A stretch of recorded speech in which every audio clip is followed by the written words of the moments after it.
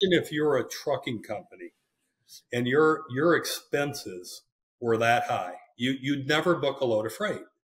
And so insurance makes up third, fourth, or fifth total. Third, if you take total cost of risk, third, fourth, or fifth largest expense of most motor carriers. So you're looking for a way to finance that cost lower to lower your own OR, right? So you can't.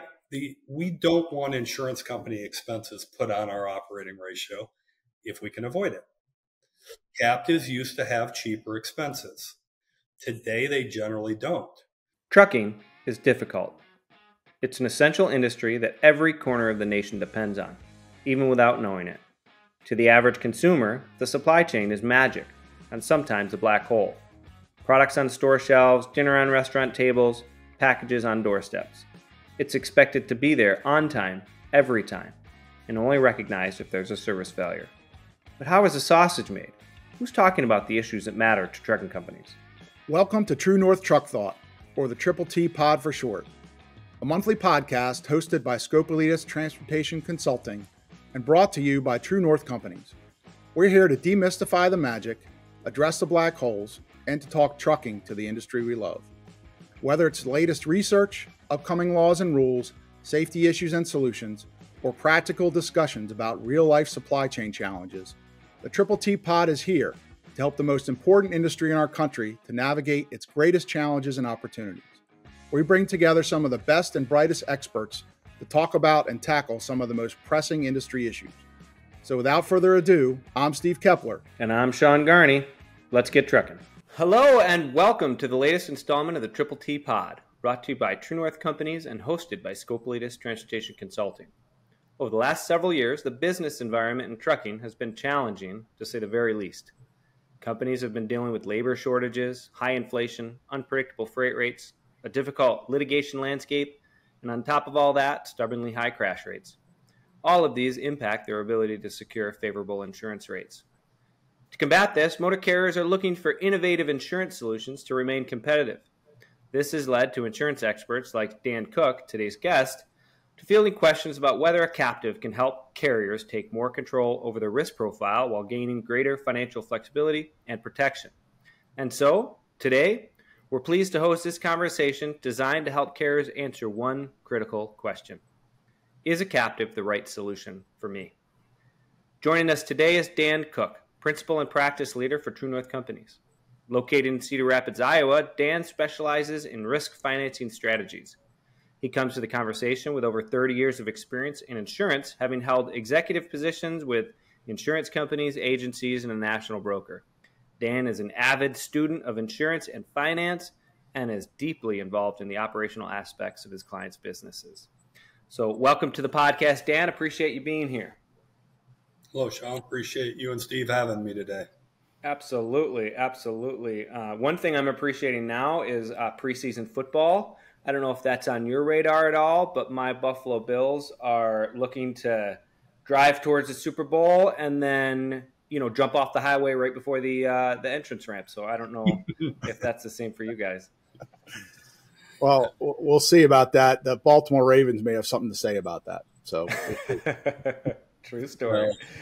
Finally, for maybe the first time in my life, people are saying positive things about the Detroit Lions. So we'll see how that goes. Yeah. Well, wait till Thanksgiving, and then we'll know for sure. So good. Well, thanks again for being with us today, Dan. I think captive insurance is something a lot of people are interested in, but just don't know an awful lot about, myself included. So I'm going to toss it over to Steve here to fire the first question at you, but really look forward to the conversation today. So thanks, Sean. And Dan, thanks again for joining us today. It's been an interesting situation the last few years with the industry and rise of nuclear verdicts and litigation and lots of cost challenges for carriers. And we appreciate you bringing your insight here to help carriers in their path forward. To get started, maybe if you don't mind, just giving us a little bit, a lay of the land, if you will, with the insurance market and the trucking industry over the last couple of years.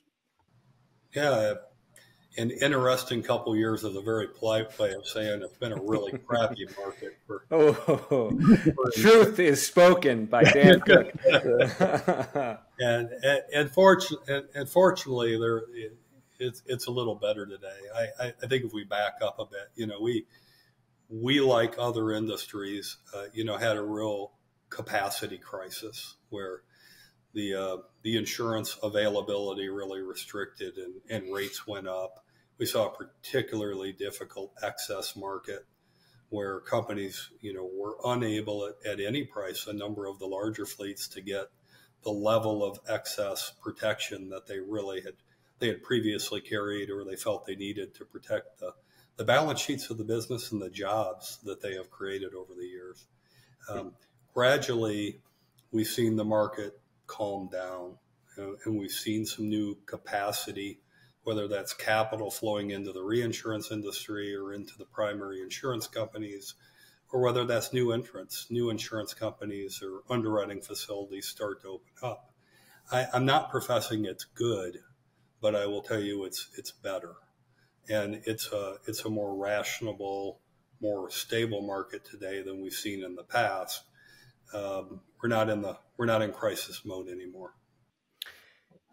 So I do want to get to captives, but of course I'm captivated by this. Let's see how many captive puns I can throw in during this podcast. I'm captivated by this, the ebb and flow of this insurance market. And when times were really tough and it was really hard to get insurance, is that because there were fewer underwriters, fewer agents? What happened in the insurance market to just make it so difficult for carriers to find the insurance they needed? Well, certainly there aren't fewer agents. You can find an insurance salesman under every rock you turn over. But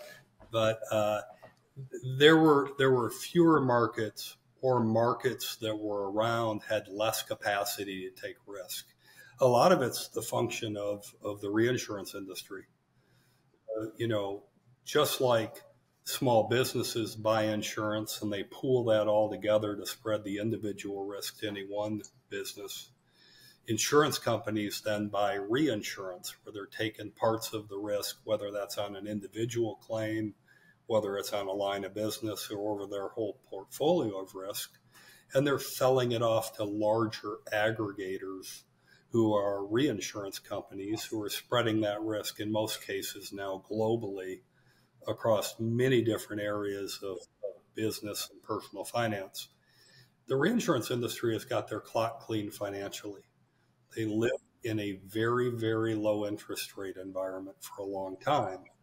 So, we give money to the insurance company, they get to hold that money and relatively conservatively invest those dollars, knowing that in the future, at some point, they're going to pay a lot of those dollars out in claims. But in the interim, they earn investment income, and that is a big part of the profit margin that insurance companies secure.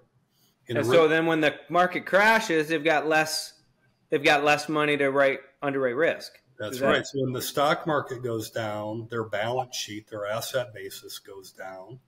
And when interest rates are super low, their earnings are down. And so, and then you throw on top of it wars and a lot of catastrophic loss, whether that's hail or hurricane or fire in California. And the insurance industry has performed really, really poorly over the last several years. Then you look more isolated. You drill into what areas are they making money and what areas are they losing money. And for the last 13 years in total, U.S. commercial auto liability has lost money. We've averaged about 110% loss ratio. So for every dollar we give the insurance industry, they've paid out about $1.10 in claims. And even with the math-magic that they're so good at, math-magic, the interest they earn on our dollars, it hasn't been enough. Well, I think that, first of all, thanks for sharing that perspective, because I think a lot of people think that they're just angry at insurance. Yeah, they're increasing their rates. They're got to be making tons of money, and I think you're well to point out certainly we've had lots of catastrophic losses of all different shapes and sizes, and a lot of those things, you can't really predict that stuff. So, well, I appreciate that. That's great background, I think, and puts perspective for a lot of people, because you guys are a business just like everybody else, and it's important. And you serve a very important purpose in the market. So maybe let's switch gears a little bit and talk more specifically about captives. That's probably the 10th time we've said it. So maybe talk a little bit about, explain a little bit about what's an insurance captive. Yeah, and captive's a really big bucket, and unfortunately, we tend to throw that term around pretty loosely, and defining it matters. So, they're in the transportation industry, and I'll try to be more specific to our business. There are a few trucking companies or large logistics organizations that have single parent captives, meaning they've gone through a feasibility process, they've gone through financial and tax studies, and they've determined that they have the scale, the spread of risk, and the financial capacity to own and operate their own insurance company. And we've helped here at TrueNorth form a number of those businesses and oversee the management of them. But it takes real scale and real spread of risk to be able to effectively and efficiently utilize a single, to own your own insurance company as one of your opcos. That's a big step, right? So that's not an option for most of the motor carriers that are going to hear this podcast or operate in our industry. Most motor carriers, when you talk about as a captive, correct for them, it means should they join a group of other motor carriers in a commonly owned smaller insurance company.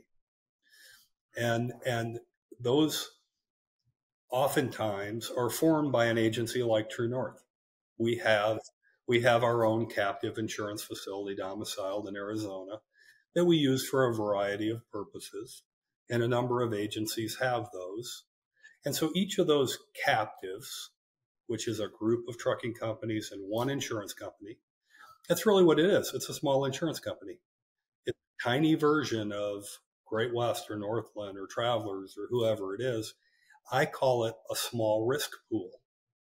So I just got done telling you guys that writing auto liability insurance in the United States for insurance companies has been a losing proposition for now over the last 12 or 13 years. So if a trucking company is going to join a group captive and become an owner in an insurance company and write auto liability, you got to think about, is that a good business decision, not just a good decision as to how I'm going to finance my risk, right? It's challenging. You're just moving from the big professionally managed risk pool of Protective Insurance Company or Great West to now a smaller managed risk pool of you and your friends. And sometimes that works better, and sometimes it works meaningfully worse. And one of the things that I know about risk pools, having done this for 33 years now, and guys, I've helped hundreds of companies evaluate should they join a captive. And I've helped dozens get out of captives because it no longer fit their needs. And I will tell you one thing I know about risk pools of all sizes. They all move to the average. They move to the mean. The very best companies in every industry can generally negotiate a better deal, a better above market deal on their own than the pool can. And the very worst members of every captive or every risk pool try to stay in as long as they possibly can, because they're going to get creamed if they go out in the commercial marketplace. And so pools, as they age, move to the average. And so it's really more about how the motor carrier performs, how strong are they in mitigating and managing risk, than the underwriting facility they choose to join. So it's interesting. So really, you're betting on yourself, right? And your friends, and you've got. I tell you what, you don't know my friends, but I ain't betting on those guys. No way. So So in that model, so maybe talk a little bit more how the risk is managed a little bit and who bears that risk. Yeah, there are a couple within the group captive space. There's different types of group captives. There's group captives that are formed and operated by professional captive managers. Couple of, largest in our industry are Captive Resources and Artex. There's others. There's also captives that are set up and managed by agencies. And then there are some captives that are set up and operated by insurance companies for trucking companies, where those insurance companies may have some risk in the captive along with the members, but they also get to make the underwriting fees and the investment fees and the policy issuance and services fees. So there's real different buckets of group captives. There's also a distinction between heterogeneous and homogeneous. For our purposes today, we're largely talking about group captives that only insure trucking companies. However, there are more group captives in America that are heterogeneous. So they'll have some manufacturing, some construction, some retail, some various things. As a way to spread risk, kind of, right? Yeah. And they tend to be lower risk. And so heterogeneous group captives generally have lower reinsurance costs. It's less expensive to handle claims for those type of companies than it is a trucking accident. So the operating cost of heterogeneous captives is generally lower than a homogeneous trucking insurance captive. That's about the most expensive group captive you can operate. So there are a few trucking companies, I can think of probably 20 in the US, that are in heterogeneous captives that got in years ago. If you're a trucking company today, you can't get in one, almost virtually. Those that are in, they need to stay there, because if they ever leave it, they're never going to find cheaper insurance. The rest of us are looking at joining homogeneous group captives, the rest of the motor carriers. So then you got to evaluate, the cost of operating that insurance vehicle versus what's the overhead that's built into the premium that Protective might give you, or DMC, or Carolina Casualty, pick your insurance company, and the various different structures that they all offer. So, like I said, captive's this big generic term, but for our purposes, it's a group of trucking companies that are in a jointly operated insurance company that just serves the interest of trucking companies. And is that then the biggest benefit of joining a captive, is the delta between what my Protective insurance provider would charge me from a premium, maybe deductible, but probably premium space, and what I pay in a captive? Is that the biggest financial benefit? Are there others? Oftentimes that's not a benefit even. It used to be when I got in this business, and I worked with some of the initial group captives 30 years ago, and the operating cost of the captive was much lower than the operating ratios of the insurance industry in general. And that's completely changed. Operating costs of what I'll say is professionally managed group captives. These are managed by captive management companies that do not sell insurance. They're not retail agents or brokers.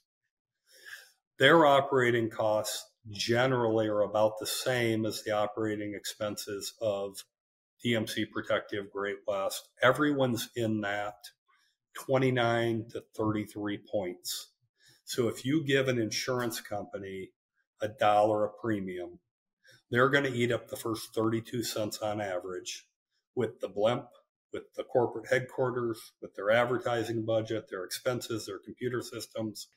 What percentage is the blimp, do you think? I know. I'm kind of trying to dabble in the blimp market, so I just want to. They don't generally disclose that. Yeah. Well, and then you can go to any football game you want, right? Yeah. Right. But their operating expenses are about 33%. Yeah. Imagine if you're a trucking company and your expenses were that high. You'd never book a load of freight. And so insurance makes up third, fourth, or fifth total. Third, if you take total cost of risk, third, fourth, or fifth largest expense of most motor carriers. So you're looking for a way to finance that cost lower to lower your own OR, right? So you can't. We don't want insurance company expenses put on our operating ratio if we can avoid it. Captives used to have cheaper expenses. Today, they generally don't. In fact, many agency-owned and operated captives have higher expenses than a lot of the insurance companies do. So you're hoping by being in a like group, you share risk management and claims best practices, and you get better at safety, you get better at handling claims, you reduce those costs. You also, when you join a group captive, your portion of the premium gets put in that investment fund, and you as a captive member get most of that investment income, which you're not getting if you give your money to an insurance company. So investment income is a source. Also, a portion of the premium dollars you pay into your captive is available to be returned to the motor carrier if it goes unused. So it's really the investment income and some unearned premium down the road years from now might come back to the motor carrier. So you have to really think about the net present value of the potential not guaranteed return of premium in the future. The other big consideration that oftentimes isn't considered enough is the way you have to collateralize a group captive. Many of the modeling scenarios that we do for motor carriers show that the amount of collateral that has to be posted over the first 4 years of membership of a group captive to be greater than a number of other alternatives that the motor carrier could have got in the insurance marketplace, the traditional insurance marketplace. And so as you post letters of credit or whatever collateral you're giving to your insurance company that you're part owner in, you're eroding your borrowing basis. It's offsetting your ability to grow your fleet, to run your CapEx program. So collaterals are really consideration, and generally captives don't win on the collateral argument, but it's consideration. Yeah, and that I think that's a really good point, because a lot of folks probably don't consider that as they're making these decisions. So, are there any tax benefits or incentives from captives? Is there any benefit there? There is there's something called an 831B micro captive. It's under tremendous scrutiny and litigation with the IRS. Very few motor carriers find a use for the 831B IRS tax election. We're talking about 831A.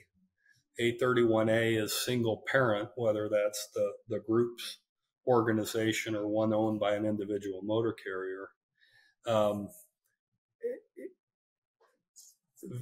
Very little tax benefit is the way I should couch it. When I got in the business, a lot of people were domiciling their captives in the Cayman Islands or in Bermuda or Guernsey or somewhere. And a number of large corporations were not declaring that income on their U.S. taxes. The IRS was very successful 25, 30 years ago in litigation against some prominent American corporations. Virtually everyone today, and all of the truck insurance agency-owned captives that I'm aware of, all those members take the U.S. tax election and treat it as ordinary income tax. So the benefit has largely gone away. Got it. So you mentioned benefits. I want to move into the benefits of a captive. So with all these risks and all of this capital costs, right, and the fact that I'm sure at least traditionally or long ago, captives were mostly targeted by pretty big companies, right? that had big balance sheets that could spread risk or whatever. But I imagine that pressure is sort of moving downstream a little bit. So who should consider joining a captive? If I'm not a mega carrier, is that an option for me? Why not? It really is. There are captives, both captive manager form captives, and there's a couple insurance company group captives, and there's a couple agency owned captives that cater to fleets down around 30 units. One of the important things to know is every captive has a different risk bearing structure. So the limit of coverage they offer, the deductibles that the member of that captive has to pay varies. I'm aware of group captives where the deductible per claim to the member is the minimum. They have one deductible for the captive, and it's $400,000 per claim. Okay. I'm also aware of group captive where the deductible is $10,000 per claim. Whoa. And everything in between is out in the marketplace. So one of the big mistakes that fleets make is they get a quote from only one captive. And they aren't going through a process away from the renewal cycle where they're learning about all the different captives, what their different structures, different deductibles they offer, their size, their financial strength, who's in them, and trying to find the captives that fit their risk appetite and their control position, the way they manage risk as a business. They're just taking whatever captive some agent has to knock on the door and says, here, I've got a captive you need to look at. And they don't know the difference. And why would they? They're not in this business, right? Yeah. Yeah. But somebody told me I should join a captive. I'm in. Right. And you're being sold. I mean, the reality is a professional is steering you towards the one they want you to be in for a variety of reasons. Sure. Yeah, of course. Well, that's interesting. So, obviously a lot of people, when they're looking at insurance, the first thing they look at is dollars and cents, right? What's the money side of this? So before a carrier is considering whether to get into a captive or not, what are considerations that they need to think about themselves, whether it's a good fit for them or not? I'll say friendly, first and foremost, because now are captive members generally safer than the rest of the world? There's a loaded question. You don't have to answer. Well, I'll tell you what the reinsurers tell me. I'm very much in touch with the reinsurers that reinsure the auto industry and reinsure the group captive space. The performance of the pools aren't much different. Really? I kind of thought that they would leverage each other's knowledge to create stronger safety programs, and that there'd be peer pressure among captives to drive safety programs. That's just what I thought innately. And there is. And some of them are really, really good at it. Yeah. And some of them are very average at it. Some of the captives have done a great job of risk selection, meaning being careful about what members they let in and being disciplined about which ones they kick out. And some captives have not. They've put more emphasis on growth. And so if you pool it all together in the muckety muck, captives don't perform appreciably differently than the good underwriting insurance companies do. And their operating ratios aren't that different. Their reinsurance costs aren't that different necessarily. And their overall performance from a loss ratio standpoint. Now, there are some really good ones and there's some really bad ones, but it tends to. Well, I suspect that it's a lot like just safety in general, where the culture of that captive makes the difference as to whether they're going to be successful or not. I would think most members joining a captive are taking more risk than they were before they joined. You generally are moving from a deductible of some sort with an insurance company program over to a captive where you're taking a larger deductible oftentimes, and you're adding in physical damage and cargo and general liability where you may not have had deductibles before, the deductibles were lower. But when you move to the captive, you're taking more risk. So you've got more out-of-pocket exposure. So do you feel really good about your safety culture? Do you feel really good about your driver population? Have you actually been following your driver hiring standards, or have you been getting away with as much as your insurance company would let you? Because now you're on the hook for part of these claims, right? So the very first thing you have to consider is, am I safe? What do I want to bet on myself? Secondarily, you got to consider, who am I getting in with? Is that an above average group? I know these people. I'm in the trucking industry. Do they really have a culture of safety? Do I want to be in alongside them? Three, you got to do the math. And some captives are not nearly as transparent during the recruiting process as we'd like them to see. And you're not seeing all the costs broken down, or you're not exposed to maybe some future assessments that could come your way. A lot of captives are illustrating investment returns of 5, 6, 7% that statutory investment requires in the insurance industry are much more stringent. Insurance companies, by and large, can't buy equities. It's a lot of really conservative investing. So the returns on your dollars oftentimes aren't as good as the pro forma might show, right? Yeah. And if you haven't claims, you're only going to earn investment income on premium you've paid in that doesn't get paid out in claims. Right. So if your claims experience isn't real good, there aren't going to be any investment income anyways. Right. So you really got to understand all those nuances. Oh, it's a lot.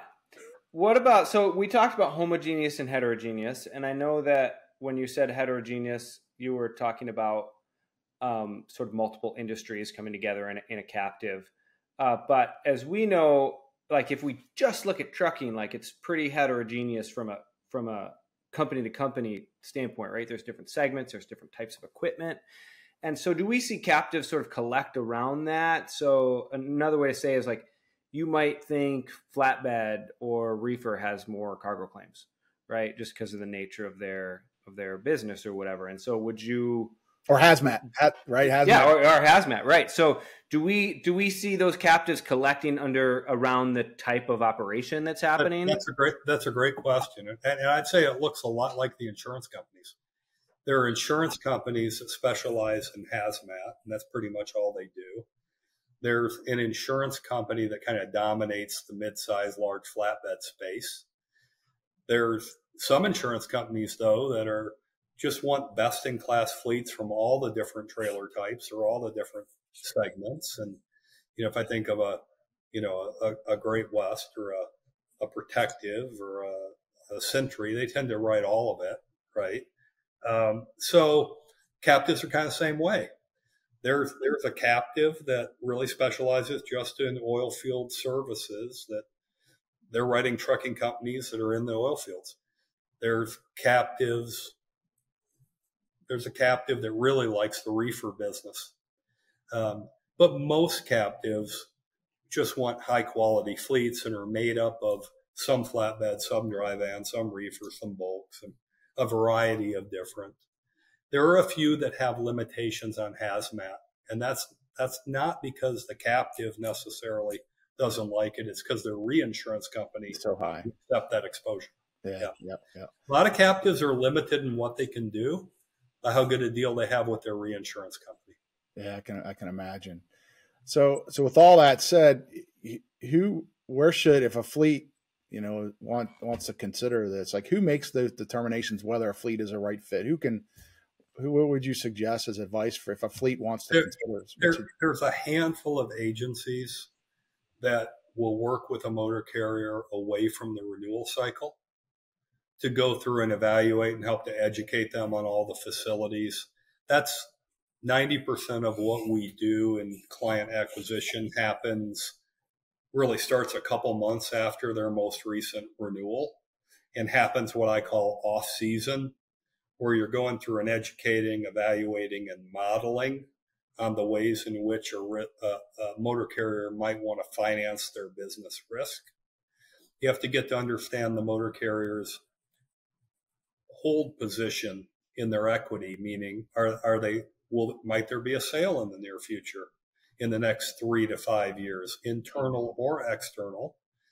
Because if you go into a captive or various forms of risk financing structures, you're going to post all this collateral.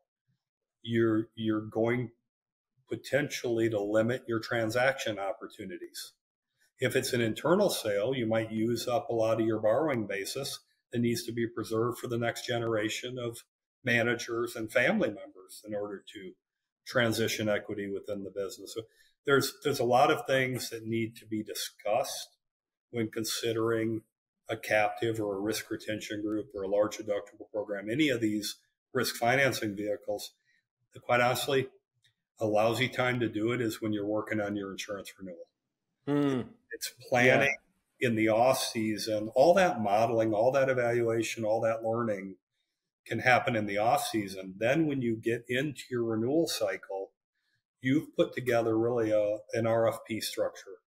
You said, okay, I understand all of them that are out there. Here are the few that fit me. Here's the basic deductible structure. Here's the format of the policy. Here's kind of what I know based on my business situation, my safety situation, my financial situation, our ownership structure. Here are the ones we want to look at in the renewal cycle. If you wait till the renewal cycle and you just send your information out, you're going to get a hodgepodge of all kinds of different things. You probably won't get as good a pricing. You'll get very distracted, and you won't look at all of probably even the opportunities that would have aligned well with you because you didn't find them. You didn't know they were there. So question. So in general, with general insurance, it when the fleet gets the typical insurance, the policy is what it is. You just take it the way it's designed and structured. But with captives, those involved in the captives, they have a little bit more control over the policy itself, right? Most captives have a defined structure. So this is the deductible, this is your A fund, this is your B fund, here's how the collateral is calculated. It tends to be pretty clearly defined. It's just there's a bunch of different trucking captives, everyone having their own structure. You got to figure out which of those fits. Which fits. Yeah. When you're working with an underwriter, though, at a traditional insurance company, the underwriter can offer a variety of deductibles, a variety of payment plans, a variety of different timing mechanisms from a liquidity standpoint, perhaps different collateral funding structures. So you have much more ability to customize your design in the traditional insurance market than you do in the captive. Here's the mistake a lot of fleets make. They put together what's called an underwriting submission. Here's my driver's list. Here's my equipment list. Here's my historical exposure. I had here for the last 7 years. Here was my revenue. Here were my miles. Here were my lanes. Here was the driver count. They give all that to an insurance company. So I started my career as an underwriter with St. Paul Travelers. I spent my first 7 of the last 33 years as a large account underwriter. So I could structure the program in a million ways to Sunday. What way do you think I would structure the deal, the quote that I offered to the business? The way that was going to make me the most money. Right. Me as the underwriter was best protected. Right. The cash flow worked better for me. Yeah. Right? I didn't give you, of all my options, I didn't go through and say, what's the one where I'm going to lose the most money or I'm going to have the least investment income? I was looking for an angle, right? Finding that balance between being competitive and maximizing my underwriting margin, right? So motor carriers need to work with an advisor that's going to help them design the program, that's going to produce the lowest cost on a long-term sustainable basis while being sensitive to the way the organization competes internally for collateral, capital, and cash flow. What else is going on in the business? Where do we need our money? Where do we need our borrowing basis? That type of planning and design work can't happen when you're out bidding and quoting your insurance. Everyone's trying to sell you their deal their way. So there are risk advisors. There's firms that just do that work for a fee. There are professional brokers that have built teams of people able to do that in the off season that are committed to our industry. And fleets can find those people like TrueNorth that they're comfortable with. But it's always my suggestion is do the hard work in the off season, not in the renewal season. So when does Garney Trucking call Dan Cook then? Like how far in advance do I got to call you to Honestly, start chatting about? When you're done with that renewal process, just right away. Call and just get to know us and see if we're a fit. Evaluate how we, treat customers. What does our business process look like versus the broker they've dealt with for years or another broker that their friend recommended to them? Who seems to be the right fit? Understand those processes. Understand what, if any, costs are associated with that off-calendar work. Some firms like us will take a motor carrier through that process as an investment in the relationship and not charge for it. Now, we won't do it randomly for anyone, but if we get to know them and think they're right fit, quality organization, similar values and character, then we'll engage in that process, and we generally don't charge. Some charge a reasonable fee for the professional work. Take the time to get to know people right after that renewal, because then you're going to want a few months to work with somebody, whoever it is you decide upon. Yeah. So I'm thinking about my hypothetical fleet, Garney Trucking, and I've got 30 trucks. I'm listening to this podcast, and you just told me I could get in a captive. But I'm guessing not all 30 truck fleets make the cut. So what's the distinction? Is it about capital? Is it about safety record only? What is it about? No, those small captives tend to I want to be fair about this. Most of those 30 to 100 truck fleets are insured in the traditional market because they're able to get a better deal in the traditional market. Sure. And the smaller the deductibles in a group captive, the less the captive's really working the way it's intended, because you don't have a lot of premium that's being set aside to earn investment income. You don't have a lot of skin in the game to offset claims and get premium back. They don't generate the juice, right? And so a lot of these small fleets, captives to me, I said 30 trucks there are a couple captives they can get into. They don't really start to make real sense to me to consider till you're closer to 100. And the sweet spot for group captives, at least what I view, is probably in that 150 to 400 truck space, because you also can get too big.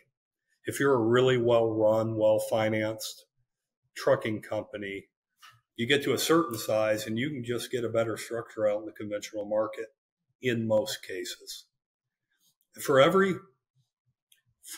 10, here's a good rule of thumb, and I've literally modeled hundreds in my career now. For every 10 businesses that I've modeled, would joining a group captive be the right option? I'm looking at large deductibles, risk retention groups, self-insured retentions. 2, it's generally an option we should consider, and only 1 of the 10 will ever join a captive.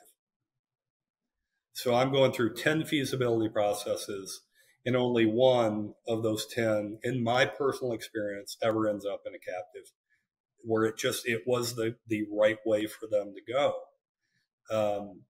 So it's an arrow in our quiver.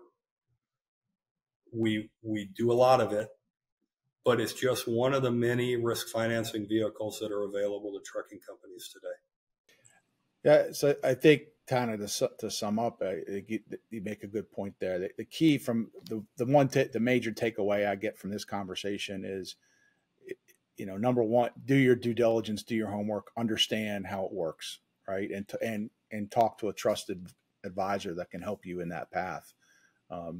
But I think secondarily, given the way the market is, and particularly with the litigation world we live in, it's important for trucking companies to look at different options, right, and keep an open mind as to what makes the most sense for them in this environment right now. Would you say that to be true? That's absolutely true. And the captive insurance industry is growing.